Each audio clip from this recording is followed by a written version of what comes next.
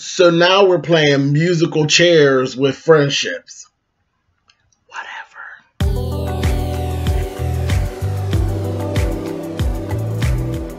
And I'm like, come on through, Cookie. I want to put my soapbox. That's basically it. Let's talk about drag in all its forms.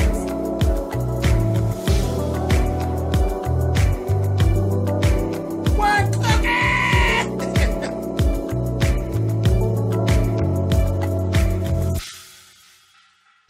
Hey guys, thanks so much for clicking on the video. This is my review for Love and Hip Hop Hollywood Season 4, Episode 8. Musical chairs. That's what they're playing. Now these people aren't friends. Now these people are friends. Whatever. Just keep on listening and we're going to talk about it. So, we starting right off. Lyrica needs to go to a stylist because she's getting ready to do a listening party for her. Her album is finally done. And when you know who walks in together, Zale and Alexis Sky. So now they're friends. Really? Stop playing. Anyway, them two of them come in there. She's like, wait a minute. Last time I seen y'all was throwing stuff at each other. Oh, no, we're good. And, you know, I got to get my money. You know, this, that, thing, any other, blah, blah, blah, blah, blah.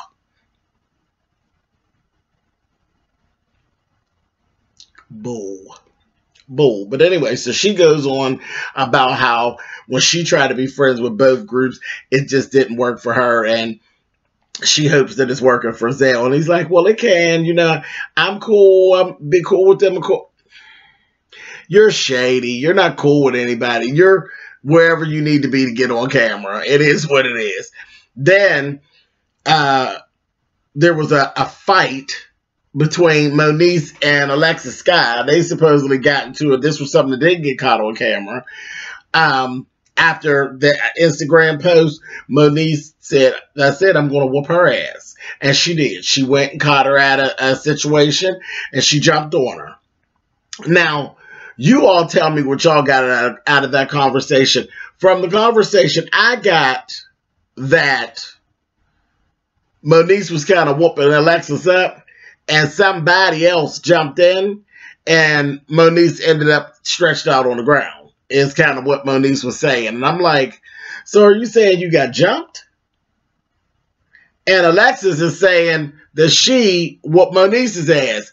But Zale said to her, well, girl, I got to tell you, I did hear that you got whooped up, honey. I said, oh, see, be ashamed. But what I could gather, it sounded like Moniece went up there and laid hands on Miss Alexis because she snatched her wig off and everything. Sounded like somebody else intervened. And Moniece ended up on the ground. Now, that's what I got. Y'all tell me in them comments what it is that y'all got out of that conversation. Moving on. Next, we see Boobie and Brooke. We all know what's going on with Boobie and Brooke. And they had this whole little conversation. She went up to his apartment, seen lipstick on the glass, and the hat was feeling some kind of way. What you feeling some kind of way for, Brooke? You ain't your man. You're contradicting yourself. You're in your confessional saying, oh, you know, the respect I have for Keisha, blah, blah, blah, blah, blah. But in the next breath, you're saying, you know, he looking good to me. So which is it? Because it can't be both. So which is it? Are you loyal to Keisha and not going to screw her baby's daddy? Or are you ready to bust it open for Boobie? And I think that you're ready to bust it open for Boobie. And Boobie basically went on out there with the, I want you, honey. I said in a minute, he went from singing that little song that he got together with her, get ready to start singing Luke James, I want you, honey. I said, well, whatever. So, and then she says, oh, well, I'm going to take you as my +1 to Lyrica's listening party. So, Brooke, what you need to do, and she's just gorgeous. I think she's so cute, so talented. But, girl, you need to stop playing these games. Stop being in the confessional and making yourself look foolish, because it's not even a backpedaling, the pussy popping type of situation. It's just literally lying. You're just lying about what you're doing. You're going to screw Keisha's baby's daddy, and that's all that's to it. But I can't wait. I'm still waiting, and I guess maybe I'm about to wait all the way to the reunion to see what Keisha has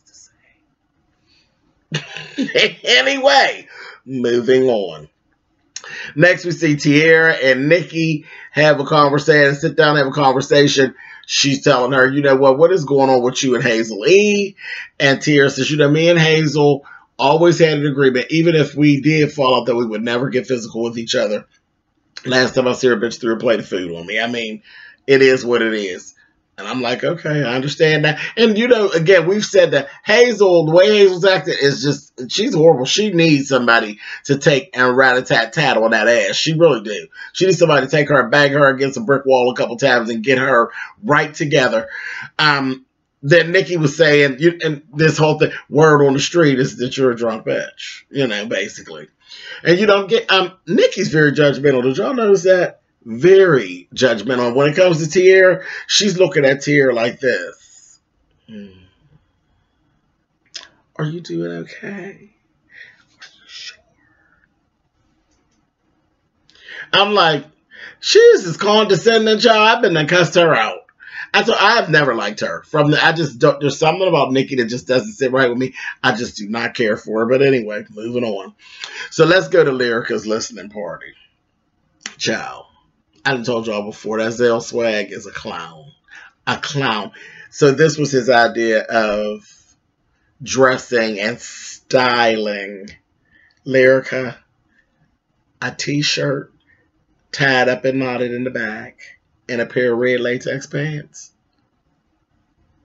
Girl, you threw some money out there for a stylist for that? Listen, Miss Lyrica, honey, hit me up on IG, girl. I'll put you something together. Because, bitch, he ain't did nothing but took your money. All he did was took your red latex pants and a t-shirt. Honey, your husband is styled out more than him. Honey, because your husband gives you beads and baubles and things. Honey, who's putting her together, honey? That's who you need to call. And I think he's doing it himself, honey.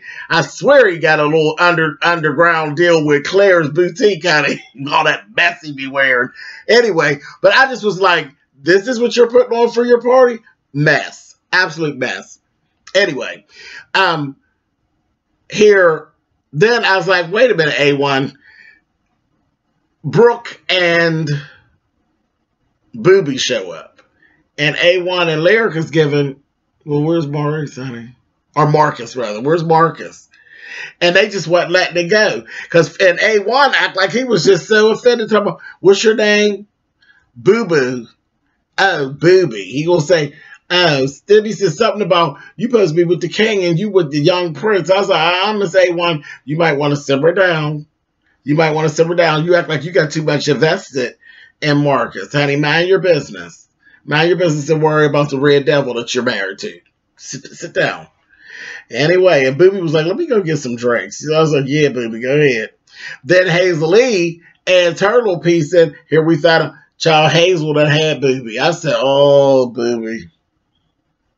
Booby, what is you doing with Hazel? Seriously? Just slumming. And that was the thing. Nobody was talking to Hazel. Nobody was paying Hazel any attention. You just felt the need. See, these are the types of people that you don't need to sleep with in any capacity. Don't let them get on their knees in front of you. Don't blow kisses out. Don't do anything with them. Don't let them be sliding in your DMs and getting away with it. People like that, just because there was nothing to benefit from letting people know that she had did anything with Booby, whatever it was, and she just wanted to tell it. Who needs that? Who needs that? And Hazel E is really not somebody that people are running around giving, yeah, I had her. No, not Hazel, honey. No, God. Anyway, I was like, a mess. A mess. And then she had that little attitude because she has worked for Brooke before as a stylist. And she was like trying to talk stuff on Brooke. And I'm like, you hating, which is what you do best. That's truly, I don't know how fierce she is as a stylist or a PR person, but I know you a good hating bitch. I know that. Oh, Hazel, you're on my nerves this season. Next, we got that Mr. Ray showed up, Alexis, Sky, and Nia, and Moniece. And then there was this whole little thing, you know, where they start to hash out because with all the fighting and everything that went on with Moniece and Alexis Sky, Mr. Raiden jumped into it with himself and is attacking Alexis Sky on Instagram. Listen, why are you bothering that woman? Go somewhere and sit down. Go sit down. Go get you some business.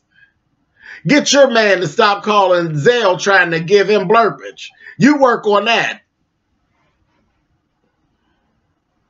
I didn't even understand it. I didn't understand why he even got in that. Like, again, if you figure out what your man's doing with his mouth, you will have no time for Alexis and what she's doing with her wigs, okay? Sit down somewhere. Ridiculous. Lyrica ended up saying what she had to say and then told Moniece she will say, you talking about you was going to whoop my ass, so what? What now? What now? And Moniece was giving, you know how she gives that, oh, whatever, child, whatever, Lyrica, whatever. She didn't even, like, go into it like, Lyrica, you don't want it, honey. You don't want it with me. And I'm like, I don't know, Moniece. The two of them, Lyrica and Moniece, I don't know if that would turn out too pretty. I see a lot of scratches, scrapes, and a lot of hair all over the place. Anyway, but Lyrica ended up putting them all out. That was a mess. A mess. Next, listen, real fast, we're going to cover this because I'm not going to spend a whole lot of time on them because they're boring to me. Princess and Ray, they went to a shaman. Ray was real disrespectful, wasn't feeling the shaman at all, called the woman a witch. Because, of course, you know he has a Christian background, but he called that bitch a witch, honey. And he didn't agree with her because she said that she felt like Ray didn't want no baby and wasn't ready for no baby. And he wanted to prove her wrong. So later in the episode, he done went and borrowed, like it was a baby alive, borrowed somebody's little white baby daughter, honey. I said, oh, my God. What fool gave their baby to Ray J and Princess? And Ray J, child, the baby's tall as Ray J. They gave her to, she's a cute little thing, her name is Stevie. It's Stevie something. It's a girl name and a boy name together. It's cute. And I said, look at her with herself. Hey, with her big old bright eyes, honey. And she's looking. And you could tell she kind of knew Ray J a little bit. Because I think she actually belongs to one of his managers or one of his partners. But I'm like, child, I said, Mona, you're really trying it. Because we know that these white folks ain't gave this boy their baby. And it's a girl. They ain't did that. They ain't did that. And I mean, I know you become, well, and I'm going to tell this real quick story real fast. It really is beautiful when people don't see color. And it's really not about a color thing, but we're talking about Ray J, period. I wouldn't give Ray J my dog to have for an hour. I just wouldn't do it. You wouldn't babysit.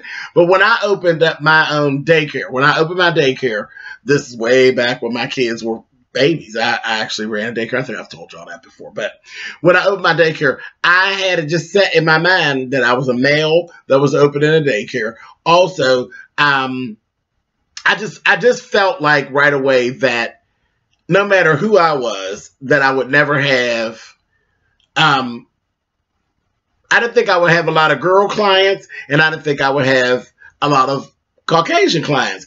Well, for the record, my very first client was a little Caucasian girl with hair down to her waist and big, beautiful blue eyes. And she was just perfect. And she was the very first client. And she had, you know, her family had no issue about anything. And actually, you know, everything was fine. So it's not always about color. And I don't live in color, but you know, people do. And it was strange to see out of nowhere this little white baby with Ray J. I'm just like, child, no. And I say that because it was more so Ray J's reputation than his skin color. So just so y'all know that, child. But anyway, yeah, I wouldn't have given Ray J my white baby, my black baby, my brown dog, nothing. And Princess, because the two of them, they was both trying to change the baby's pamper. Child, neither one of them know what they was doing. Child, that baby was crawling all over the counter and trying to get the hell away from them. I said, Lord have mercy, this is just ridiculous. Anyway, moving on from that, their whole storyline is really on my nerves. And he said he went back to the thing and he got his sperm counts up. So, y'all go knock her up and we'll see y'all next season because y'all are really wasting camera time. Anyway, moving on. So, Nikki is having this cosmetic launch. She sat down and was talking to Tierra earlier. Tierra did actually come. Tierra was supposed to be so open to talking to Hazel and all this, but did you all notice when they went to start talking, Tierra already had her shoes off? She was standing flat foot on the floor, baby, as soon as they started talking, and then they just started. I was like, oh, that is a mess. That is a mess. And Tierra was already drinking when she got there. And again, Nikki started talking down to her. It got on my nerves. It really did. Tierra was very respectful to Nikki's mother.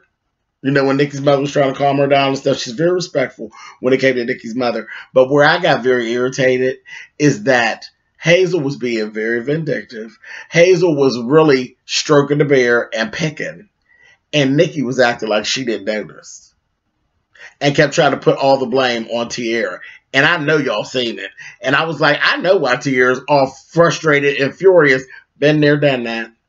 They were literally shifting the blame. And Hazel was steadily living in it. She's living in it. And did y'all see her hair? Who did that? Or basically, who didn't do it? It was a mess. She's supposed to be wearing it natural. There were straight pieces. And she looked ridiculous. And with her old square. Why her butt look like that? Her butt looked like she had two brand new pairs of shoes in a bag tied around her waist. Old lopsided square ass starting trouble. She got on my nerves real bad, and Nikki was getting on my nerves real bad with that whole thing. That vindictive behavior and them acting like they didn't see it and trying to place all the blame back on Tierra. I didn't like that. And though she was a drunk bitch and trying to get even drunker, I'm like, can I give me a shot? Said, you don't need no shot, drunk ass. Anyway, moving on. Nikki sat with Moniece, and they made up. Shifting to the friendships. They made up, and then they said, they're going to try again with Tierra. I said, okay, whatever. Then AD sat with Tierra and told, you know what, I'm going to give this surprise party for Moniece. I want you to come to the house. And it's going to be good. Everything's going to be fine. So, you know, she went on and schmoozed it over. So she would come. And I said, oh, boy, because where it cut out at is that she gets to the party and it's not a party. It's an intervention. I said, oh, Tierra's going to be pissed. And that's where the show went off. So I was like, oh, that was sneaky. I was like, that was real sneaky. So, and I kind of laughed because they try to build this good light with AD, but AD is messy. That bull dagger's messy too. Messy as she can be. But anyway, we'll talk about it next week. All right, y'all. Peace.